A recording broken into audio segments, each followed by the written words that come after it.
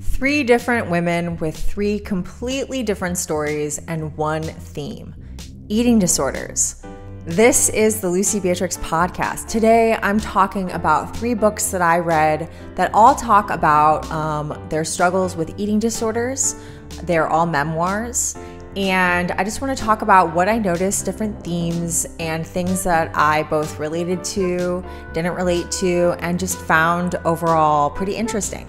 So yeah, that's today's show. The books that I'm going to be talking about are I'm Glad My Mom Died by Jeanette McCurdy, Inside Out by Demi Moore, and then Wasted by Marya Hornbacher. And these three individuals don't have that much to do with each other. They have nothing to do with each other than the fact that both Jeanette McCurdy and Demi Moore were actresses. But I found it so interesting that within these three memoirs talking about eating disorders, there were such common denominators in the ways of control and thinking about your body as a reflection of yourself.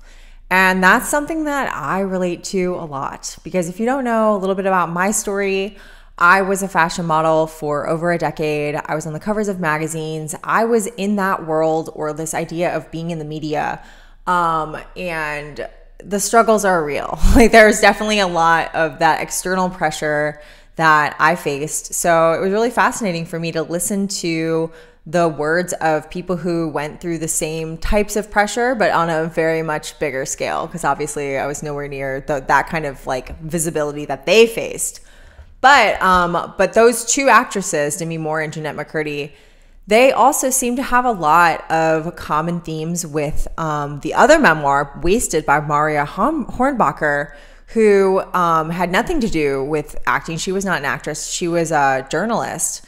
And I just found it really interesting to think that eating disorders don't really discriminate against what your career is. You don't have to be in the public eye to have that kind of pressure. And so, yeah, I thought that was kind of fascinating. So right off the bat, I think the craziest thing to me, this was like the first book that I read in this little trio that I went on, started with a book that my therapist recommended, and that was I'm Glad My Mom Died. And Jeanette McCurdy was this child actress, and she was kind of thrusted into the spotlight at a very young age. Her mom was putting so much pressure on her. And much of the book has to do with that relationship with her mother, and how her mom was just kind of like this really aggressive force in her life, and less nurturing, instead more just like forceful. And that kind of pressure starting at such a young age, that's what I think was like the breeding grounds for what then what led to her descent into disordered eating. So when I was listening to her story, there was a lot that I didn't relate to, because my mom never put me in the spotlight like that. Like, I kind of went into the modeling industry on my own and just like went off and did my own thing very independently from my parents.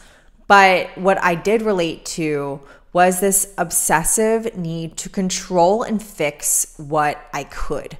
And so with my own story of food struggles, I think that really is a lot of the crux of how we like take the things that we can control, and we're like, okay, well, I can control diet, exercise, and, you know, like maybe a couple other things, but that those things are things that I can fix and make sure that I'm doing right. And so that was something that I picked up on her book that kind of shed light on my own experience, where I was like, that is something that I definitely relate to. Oddly, this was so crazy. In that story, she references a magazine that her mother was obsessed with, this diet magazine called Woman's World. It's a weekly magazine, and her mom has it dog-eared, and her mom is constantly referencing it, and there's like always a Woman's World magazine. And the crazy thing is that I was actually on the cover of this magazine multiple times. So, and during the years that this was all going down, I very well could have been the girl on the cover of these exact magazines. So it was kind of a crazy thing to think that there I was standing on a scale with a smile, or have a tape measure around my waist with the headline with the magazine cover saying, how to lose weight watching TV. That girl was me. So it's weird to like read a book about this struggle that she had, and then also seeing that like I was on the other side of it in a very weird, surreal way. But that said, I think the takeaway that I got from Jeanette's story was that she had to get over this relationship with her career and her mother in order to be free. And that was the thing that I was like, okay, this really helps me understand my own relationship with my career, where I had to kind of cut ties with modeling in a very similar way, where even though I'm still a model and I'm still signed, I put a distance between that life and then my life now. And that was what afforded me this like relaxing feeling to just be able to eat freely. So other than that, the other idea that I took away was this idea of her distancing herself from her mother when her mom passed away, and that kind of enabling her mother kind of instilled in her the little voice that was telling her to do the behaviors. But then when her mom passed away, that kept going. She still had struggles with food. And it's almost like she had to come to terms with like letting go of that voice. But all in all, the thing I thought that was the most was so great about her book was that it still had a very good sense of humor. And she can talk about these topics like her mother dying and an eating disorder and the struggles of her career, but make it funny. And I really appreciated that, because sometimes I think things get so serious, and it is serious stuff. It's life or death for sure. But I liked the sense of humor with it. And obviously, because she's an actress, the way she's telling her story in the audiobook, you hear her. So it makes it that much more enjoyable to listen to. So the next book that is not the actress, but Marya Hornbacher, who wrote Wasted, that was the next audiobook that I listened to. And that was just because it was a recommended book after I listened to I'm Glad My Mom Died. And the funny thing was, is I've read this book. I read this book over a decade ago. I have it on my bookshelf right here. And I know this book pretty well, but I had never listened to it as an audiobook. And the reason I know this book so well is because back when I first started to struggle with an eating disorder, I read it when I probably 15 years ago. And this book came out, I think, in the late 90s. And anybody who's had any kind of food struggles knows this book. It's kind of like a textbook of eating disorder stuff, both anorexia and bulimia. And this book was written by a prolific writer. This Marya Hornbacher is a writer. She is so good. She is a journalist. She went on to, like, she talks about the beginning of her career in journalism at the end of the book. But her story is, you're hanging on every word. And I found it really awesome to listen to it because I had only ever read it and I had remembered bits and pieces, but hearing her tell it made it that much more powerful. This book definitely shakes you to your core, and it is graphic. It is ugly at times, but it's also not this, it's not what you would expect, because the idea of the whole body image thing with having to live up to certain standards can be both external or internal. And you really see with Marya how this internal voice just gets louder and louder and louder and takes her over the edge. Like she doesn't hold back with talking about how she goes in and out of treatment and what kind of stuff is going on there and how she'll get a little bit better, but then a whole lot worse, and a little bit better and a whole lot worse. And that reflects my own experience perfectly. So I felt like Wasted was a really cerebral look at what it's like to have an eating disorder. And truly, if somebody didn't, and they read this, they could say, okay, now I kind of have an idea of what's going on. I actually told my therapist to read that one. So after he told me to read I'm Glad My Mom Died, I told him to read Wasted. And I was like, read this one, but buckle up because it's rough. And yeah, what I love about her writing is that you understand how this becomes this major fixation to try to attain something that is so pure, and that word I'm putting in air quotes because obviously being underweight is not pure. It's not like, I mean, it's trying to be the aspirational goal, but there's something that's baked into a lot of women or people in society that struggle with food stuff, that the lighter you are the more pure or I don't want to even say perfect, but like the way you're closer to the ideal. And that to me really strikes a chord, because I think about how when I was modeling and they were telling me to lose weight, but that it was like they were trying to disguise it as like, you'll just be like better if you're just a little bit lighter, if you cut some inches off of your hips. And that got stuck in me of like, you'll be better. Like some things will just be better if you're lighter. And I specifically remember being told too, like if I had lost just a little bit of weight, that my face would read better in the pictures and stuff, even if you didn't see. Because I remember I was like, well, why can't I just be a beauty model? Why can't I just do that kind of stuff where it's just my face and not my body, and my body can be just completely out of the equation? And I was told that like I'll just look better if I'm lighter. And yeah, that sticks. So I think about like that idea of how it coincided with this feeling of purity and being perfect. So yeah.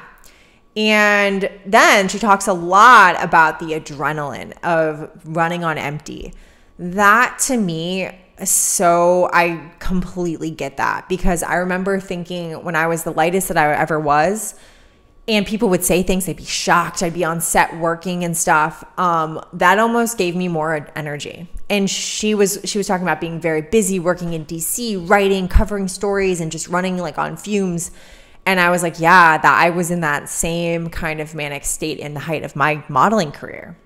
So Marya Hornbacher nailed it with that book, man. It's just like, that is the book that I think people should read when they want to understand.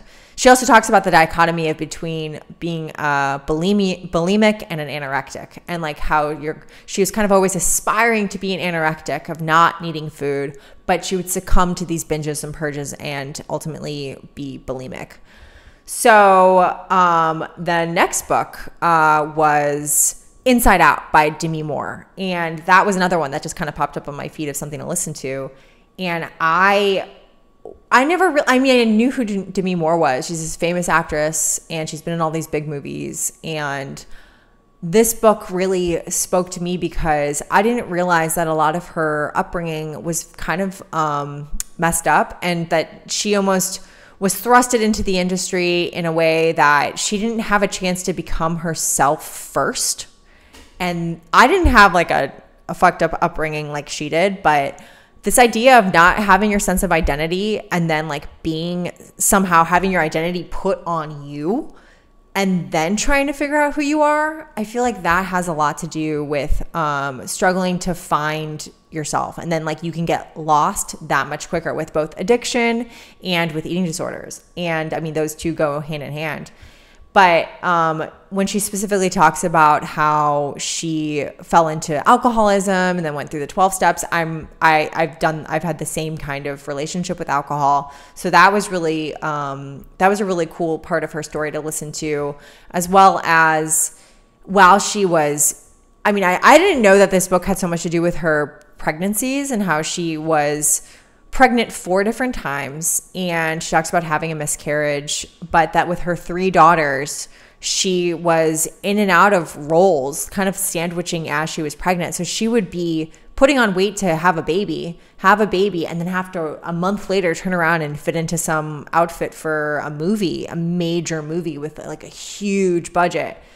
So that relationship with food just got very obsessive and like out of control. And she also talks about her relationships with men, with like Bruce Willis and Ashton Kutcher, and how that coincided with that other like escapism almost, like where she got lost inside of her relationship with Ashton Kutcher. And, you know, when she came out of it, it was just like crippling. So that's something that I relate to too. So I appreciated these women coming forth with their stories so much and being so honest. Like, I was actually quite surprised that with both Demi Moore and Jeanette McCurdy, because they are public figures, talking so openly about people that they had been with and like things that were going on in the industry. And it's just like, they're so honest, and they didn't hold back and try to make themselves look better or like above these issues. And so I got a lot out of it.